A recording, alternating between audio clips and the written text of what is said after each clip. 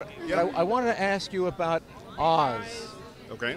Because Oz has only recently gotten recognition on HBO's series about the 90s. Right. Oh, in its role as a seminal program on which The Sopranos really blew up on. Yeah. A lot of shows came out of it. Oz was really important, especially for its time.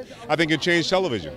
You know, I think we're doing a show now called The Family Business. I don't think we'd be able to do it now on B.E.T. had it not been for Oz. What was it about Oz? When you were making it, did you get a sense that this was breakthrough television? Well, the fact that they used a lot of guys right out of prison, I had a feeling it was going to be a little different. No, it was Tom Fontana is an amazing writer, really a creative talent, and you were special. It was a great talent. Yeah. This show now, it's Family Business based on Carl Weber's best-selling book of books, and he's an amazing writer, just like Tom Fontana. I mean, he's just when you get talented writing, everything else just falls into place. It's a serious drama. When will it air? It's airing now on B.E.T. Tuesday nights at 9 o'clock, and check it out. I think it's very powerful. We're really good about it.